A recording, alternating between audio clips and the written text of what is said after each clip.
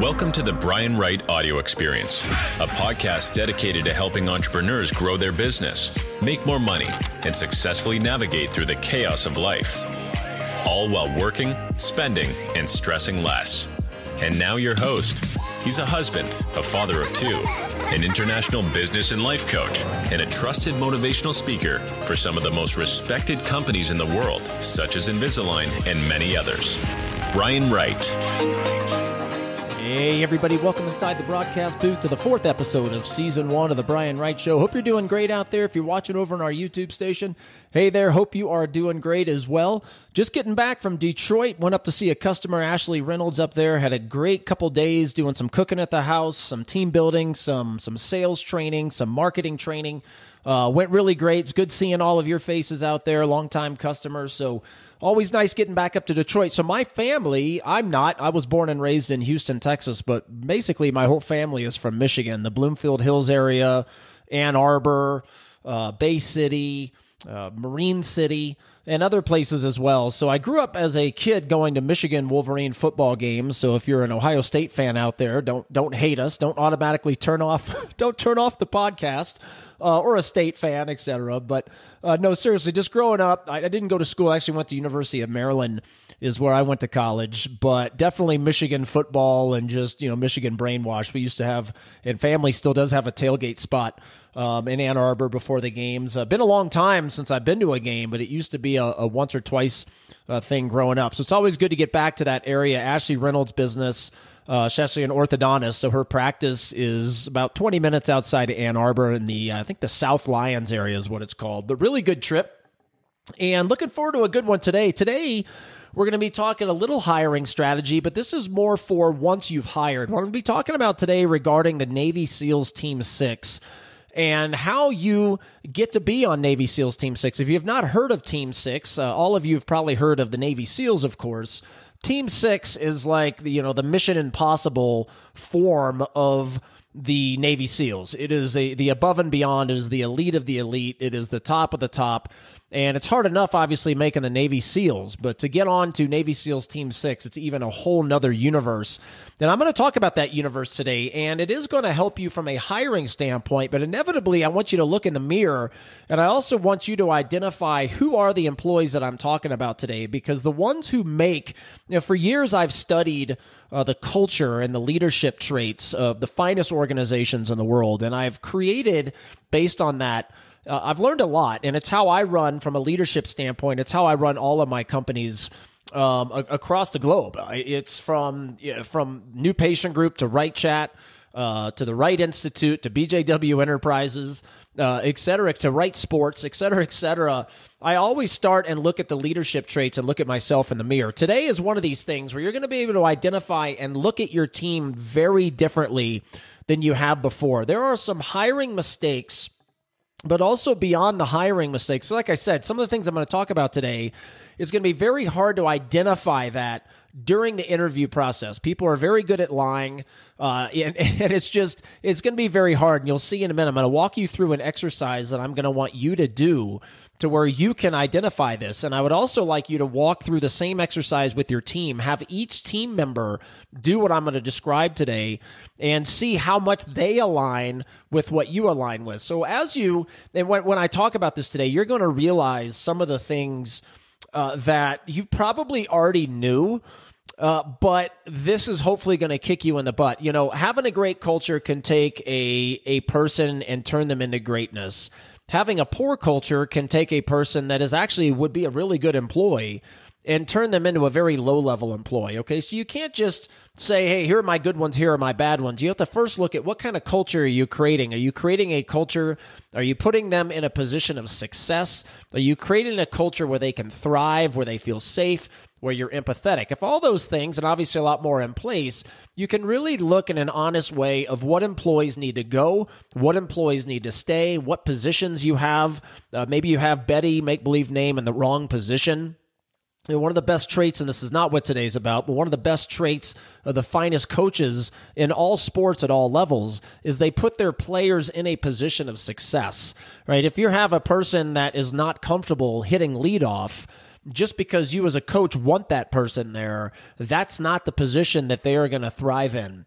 Right, so today is a really cool one that I go all over the world talking about it, and I have several exercises that I do on stage. As a matter of fact, I did this exercise just coming back. I was in Tampa speaking for Invisalign not too long ago, a few weeks ago.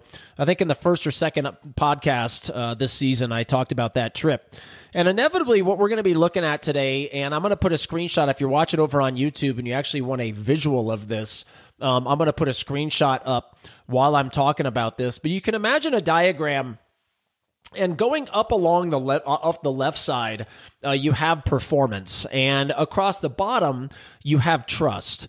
And the Navy SEALs are very interesting if you study them and read books about them and watch videos and just read online. It is really incredible who makes it, because it's very rarely the person that you would think makes it. The one with the big muscles, and they're walking around like the stud, and they're the strongest and all that. Rarely do those people make it, right? A lot of times it's the scrawny guy, the scrawny girl, and you're like, how can that person make the Navy SEALs, let alone the best of the Navy SEALs, the Navy SEALs Team 6, all right? So you've got performance going up here, and then in the chart, if you're watching on YouTube, what I'm doing across the bottom is the trust. Now, what's the difference, okay? Performance, let's say you're a restaurant out there, okay, listening. Here's just an example for you. Performance would be a waiter that is really good with the tables, right? They're good at articulating your specials for the evening to get people to buy those rather than something off the menu. They're good at articulating your wine menu in a way where people feel really special at the table and they buy the $150 bottle of wine instead of the glass of the same thing. And by the way, restaurant owners, we are going to have several podcasts where I'm going to be using examples with you, because it is my favorite customer to work with. It is a absolute blast to work with restaurants, but it is a transformative thing that we teach inside restaurants to get people to buy more while feeling really awesome doing it along the way. All right, so take that waiter that's really, really good on the floor, okay? That's performance. You take an orthodontic practice where my company, New Patient Group, and Right Chat are in, if you've listened to past podcasts, and you take a girl in the back that's a great clinical assistant, and she's good chairside with the doctor. She knows the protocols. Her hand skills are good. She knows what instrument goes with what. Boom. That is a good performer. They're good on the field. You take an athlete and they have a high batting average, or they're really good on the court, the basketball court, really good in the football field. That is a high performer, okay? That has something to do with performance. Now, you take trust. Okay, trust is something completely different. All right, and the way the Navy SEALs like to talk about this is performance is can I trust you with my life? Okay, so you think about performance, really inevitably, can guy A trust girl B with his life whenever the you-know-what is hitting the fan? That is performance. Now, over on the trust side, they describe that as, now can I trust you with my wife? Okay, can I trust you with my life? And over across the bottom again with that trust is, can I trust you with my wife? All right, so trust is all about the things that are really unmeasurable. The culture, how good of a leader you are amongst the group. Are you going to go the extra mile for somebody? And this, you go back to the same examples. You have the waiter that's clock out time. Does that waiter ask anybody else, hey, is there anything I can help you with before I clock out? Right? How is that waiter, whenever the patrons, whenever the customers are not there and you're having restaurant team meetings, how is that person amongst everybody else? Same thing in the orthodontic practice. How is that person off the field in the locker room? And really, there's so many sports analogies that you can tie to life and business. But really, inevitably, to make this very easy, is performance is that athlete that's great on the field, and trust is the athlete that's great in the locker room. Now, very rarely do you find both. And when you do, that's certainly a rock star. Now, again, looking at my hands over on YouTube, you've got the performance going up. How good are you on the field? Then you've got trust going along the bottom. How good are you in the locker room, right? How are you helping others get better? Now, the very first box that comes up, or circle, diagram that comes up on this chart, in the lower left-hand corner, is the low performer, low trust, right? That's obviously an employee that nobody wants in their business because not only do they suck on the field, they also suck in your locker room, right? So they suck with your life and they also suck with your wife. So they're really not good at anything. Okay, now in the opposite, in the upper right-hand corner, you have the high performer with low trust. Okay, they are absolutely amazing. Up in the upper right-hand corner is the high performer with high trust, all right? That's the employee that everybody wants. That's the athlete that everybody wants, right? Is someone that is amazing on the field and also amazing inside the locker room, right? They're a fantastic performer. Maybe they're the highest scorer on your team, but they're also amazing in the locker room, making other people better. Now, if you listen to the previous podcast, one of the reasons I am doing this episode is this is a good follow-up to the leadership question that I talked about before is, are you making other people better? If you are, you're a leader. You don't necessarily have to be in a quote-unquote manager role, a boss role, a leader role. You could be the quote-unquote lowest on the totem pole in your whole organization.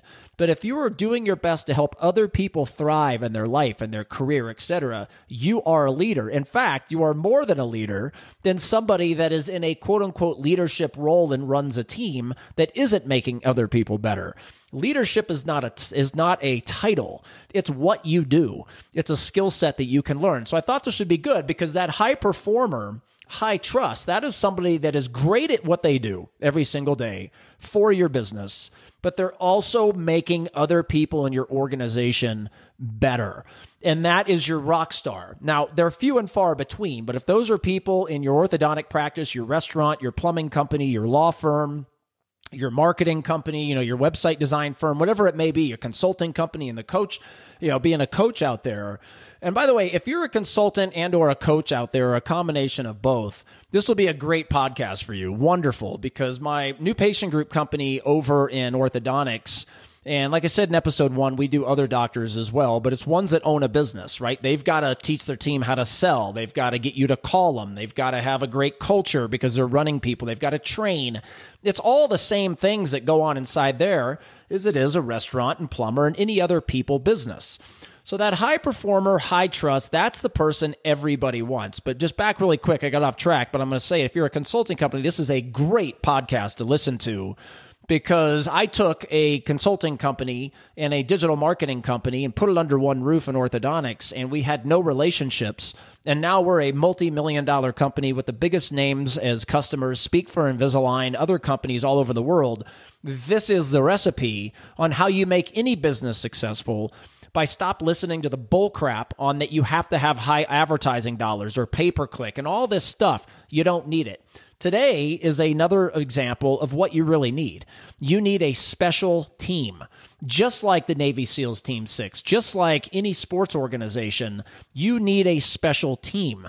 And in order to have a special team, you must have an exceptional culture through extraordinary leadership, which inevitably is what today's about. Now, over on the top left, okay, so you've got all the way up the performance aisle, but all the way in the low corner or the low aisle on the trust, all right? So you have a high performer with low trust. This means in the Navy SEALs team world is that this is the person that is amazing on the battlefield. You can trust this person with your life, but you cannot trust this person with your wife, okay, or anything else off the battlefield for that matter, okay? This is the athlete in sports that is really good on the field and in the locker room sucks and makes everyone else's performance go down. Back before we moved to Colorado Springs, this is years ago, I had a basketball group in Houston that I played with.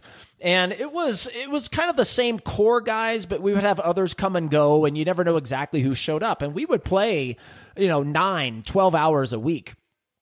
And I didn't realize, so when we moved from our one house in Houston where I had the basketball group to another house across 45 minutes, I didn't realize how much of a release basketball was, because when we moved, I lost the group and never did find another one. So I went 5 or 6 years and didn't play. Now back in Colorado Springs, I found a group. It's actually a guy we're actually going to go to dinner tonight with.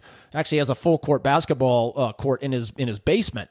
So we go there a couple times a week, and it's a great group of guys so far. But when I had that basketball team back home, or that basketball group back home, I found over the course of time that I would always play well with a group when they were on my team, and I almost always did not play well with another one. And the difference is it was not because the other team didn't have high performers. In fact, they were more talented than the team that I played well with, and we usually won.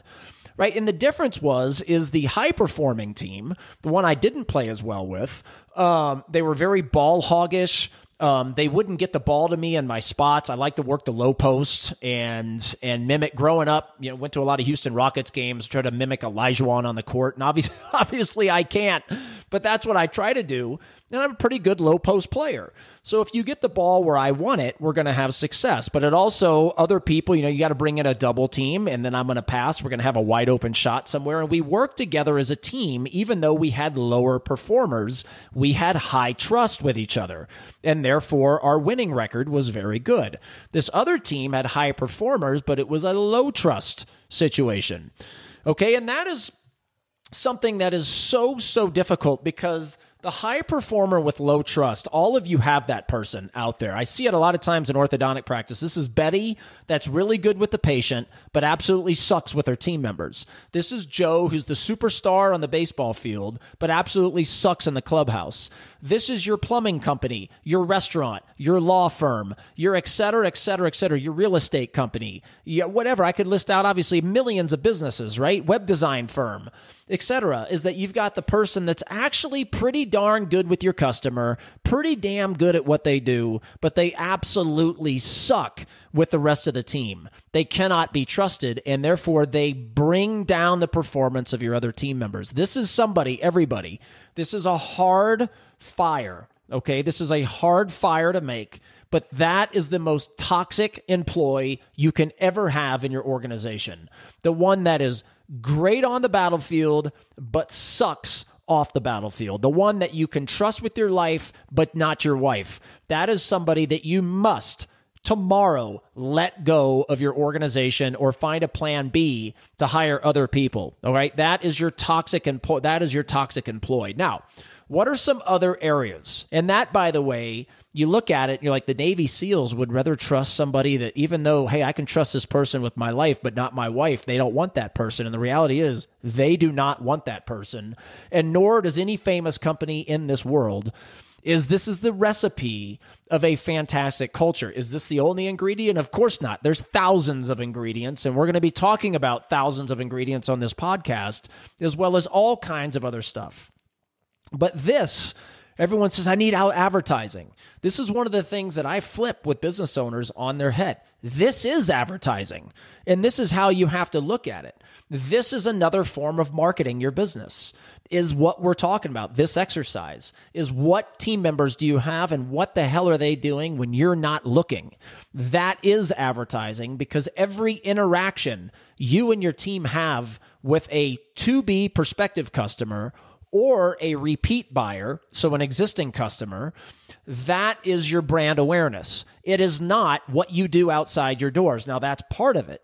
But small business owners especially, your brand awareness is created with every interaction you have with people. If they call your business and you don't answer, you suck, because you're just like everybody else. That's brand awareness. If they call and they need help and they've got to be transferred to 12 departments and repeat themselves every time, you suck from a brand awareness standpoint. Okay, if they come in contact with a poor culture, people can feel this when they walk inside your restaurant, when they walk inside your law firm, etc. All of this goes beyond the importance of what it is you sell, your product, your service, whatever the hell it is. Your culture trumps it all. How you train your people to interact and how you make people feel trumps it all. The organic presence that you have online with your YouTube station, restaurants, you should have a live feed in your kitchen. You should have your chef make a new video every week for YouTube and send it out to people that have dined with you before. This is your brand. and the way you hire, keeping toxic employees, which so many of you out there do. I can't find anybody, or I don't know what I'm going to do if Betty leaves, make-believe name. Well, the reality is the other side is always better than keeping somebody that is good with your customers, but an asshole to your team members and or even you. So the other two squares, the other two diagrams that pop up on this chart, okay, is your medium performer and high trust. So this is all the way, this one sits in the middle of the performance aisle diagram, but all the way down at the end on the trust. So they're pretty good on the field, right? They're pretty good on the football field. They're pretty good. They're a pretty good waiter. They're a pretty good sous chef. They're a pretty good plumber. They're a pretty good receptionist. They're a pretty good financial presentation person. If you're a business that presents money to people, I can't wait to get into those topics on here. But they're pretty good. They're not great. They're not the best of all time. But they're pretty good. But you know what? They have high trust, baby. The employees love them. Your customers love them. And off the field, they are exceptional. So again, performance. Okay, right? Pretty good sometimes, most of the time. But man, oh man, when you're not looking, they're going to bust their ass. They're going to do everything they can to make you successful. They're going to help other people get better.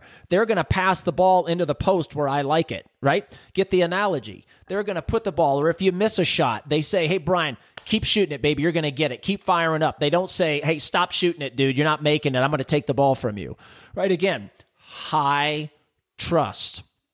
I equate the medium performer and high trust to the role player in sports. You know, every organization needs role players, right? Everybody can't be a superstar. But the role player usually is somebody that absolutely works their butt off. They work as hard, if not harder than anybody. They're always doing whatever it needs. They come off the bench in basketball or they start. You know, they'll hit eighth or they'll hit second. They'll do whatever it takes to help the team, and they put their ego aside. They're helping other people get better through their work ethic. Asking them, hey, look, Joe, I'm done for the day. Is there anything I can help you with before I leave? Right? They may show empathy. If Susie's down for the day, they may take Susie aside and say, Susie, are you okay? Just notice that you're sad today, and I was just seeing if there's anything I can do for you. You cannot have an organization that is filled with enough of those type of people. Employees watching. This is why this show is for employees too. Because if you want to take your career to an entirely different level, does it help if you get better at your performance on the field? You know, yeah, of course it does. Nobody's saying don't do that. Of course, the better you get on the basketball court, the better you get waiting tables, the better you get at cooking food, the better you get at your plumbing skills, the better lawyer you are, the better receptionist you are for the legal firm you are, the better at presenting money you are to make the business grow. Of course, all those things are important. Those are things that we absolutely are going to teach on this podcast and things that you absolutely should want to thrive in. But all of them are secondary.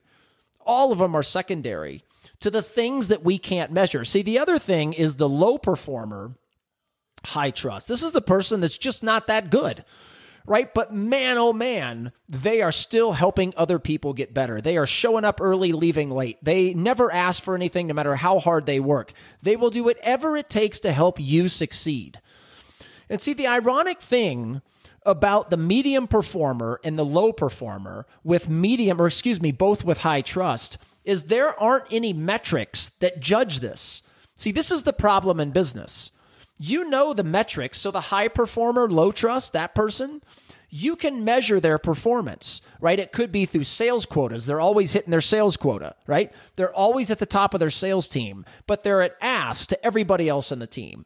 See, you can't measure how much being a jerk to the other people on the team is hurting the sales on everybody else's part, right? All you can measure is, hey, Joe is really good at sales. I mean, he's leading the team again this quarter. Boy, he's a great employee. No, he's not.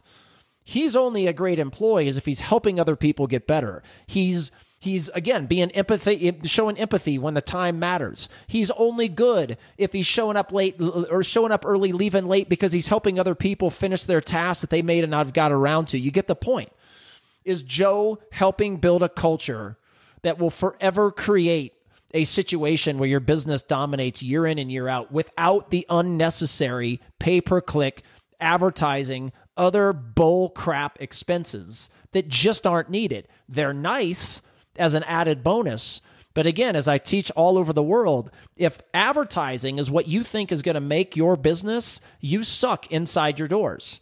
This is the whole, I'm going to hire more sales force than customer service people to take care of my customers. No, be the business that overhires to take care of your customer, underhires to take care of new potential business. And if you do that, your customer becomes your sales force. But all of this, we have so many metrics that measure performance, but we have basically nothing that measures the number one thing that the Navy SEALs Team 6 go by when they bring people aboard and decide whether or not that person is going to stay aboard. Right? All the things, culture, leadership, innovation, self-improvement, looking in the mirror when times are tough, wondering how you can get better. And the things go on and on and on and on and on and on and on and on. The things that we can't see, the things that we can control, though, there's no metrics for. And that is what you have to build your entire organization around, are the things that you can control. You can control being a good leader when times are tough or when times are going well. You can build a better culture. You can train your team in a unique way. You can do exceptional organic digital marketing content where you put your face in front of a phone. These are things that you can control. You can control self-improvement. You can control looking in the mirror. You can control innovation. You can control self-awareness. You can control empathy. You can control all of these things, and that needs to be the main focus, because that's the main focus of the finest running organization on the planet, the Navy SEALs Team 6. It's more about trust in the things you can control than it is about performance in the things you can't control. You can't control revenue, production, whether or not a customer calls you, whether or not you convert that customer, whether or not Joe is leading your sales force this month, but not next month. You can't control it. But all the things that you can control are the things that inevitably get the uncontrollables to come up, especially when times are tough, down economy, COVID, whatever the hell it may be. The recipe is not advertising. The recipe is constantly improving and kicking ass on the things that you can control. That is how you win. That is how you win when the economy's good, bad, ugly, indifferent, whatever it may be. Focus on the Navy SEALs way of hiring, firing, retaining employees. Build that culture through an exceptional team. And we all want the high performer with high trust, but the reality of the situation is those are few and far between in every industry. Look for the people that will do whatever it takes to be high trust, even if they may not be as good as Betty, because you can train them to get better, but it's very, very difficult to train them to have the mindset required to be high trust. I hope you enjoyed today. We'll come back with another one soon. Enjoy the rest of your Thanksgiving week now coming up. Happy Thanksgiving, everybody. We'll be back before Thanksgiving with some more. Talk to you later. Bye-bye. Hey, Brian Wright here. Hope you enjoyed that episode and hope you are enjoying the Brian Wright Show overall. And if you could do me a favor and help spread the word. We have a very loyal fan base. I'm so proud of that and so appreciative. So if you could help build that organic following by sharing an episode with somebody, it would mean the world to us. As well as if you're watching on YouTube, if you could share those videos. And also write us a 5-star review about the podcast on whatever channel that you're listening to, whatever podcast outlet you're listening to. It would really mean a lot to me. And thanks so much for listening, and we'll talk to you soon. Bye-bye.